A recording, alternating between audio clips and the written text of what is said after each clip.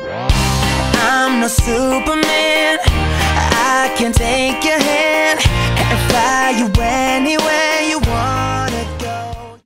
Hey, what's up guys, Hyderman here, and this is a tutorial on how to make your laptop or PC faster.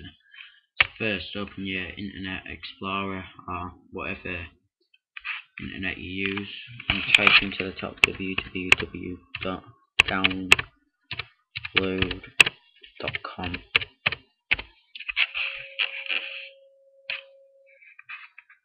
Then when the page opens, type in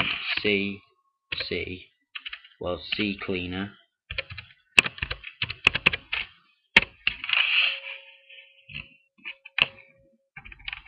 Then go down to download now.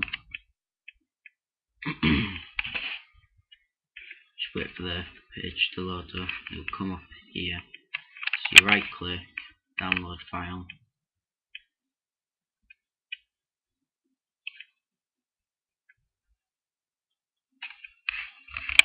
Just take a few moments. Right, it says save or run, so click save, but I've already downloaded it and set it up. When you've downloaded it, it's really easy to set up, so I won't bother doing that now. I've already done it. So right, close the internet down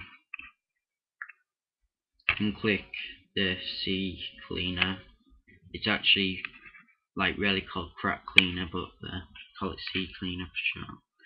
So when it's downloaded and you've opened it, just click Run Cleaner. Okay,